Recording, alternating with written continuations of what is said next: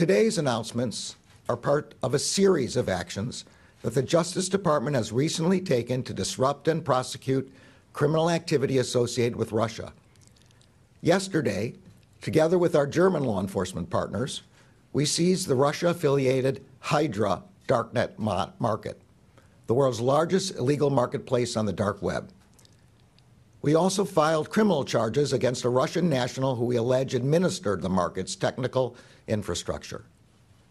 And on the day before that, again with our international partners, we seized the Tango, a super yacht owned by Viktor Vekselberg, another sanctioned oligarch with close ties to the Russian regime.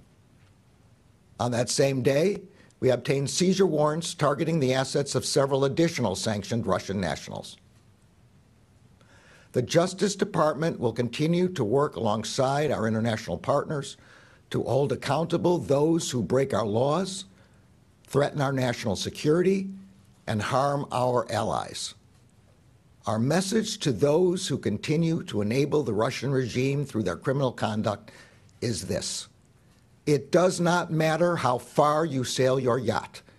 It does not matter how well you conceal your assets.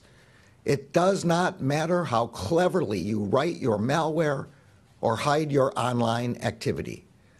The Justice Department will use every available tool to find you, disrupt your plots, and hold you accountable.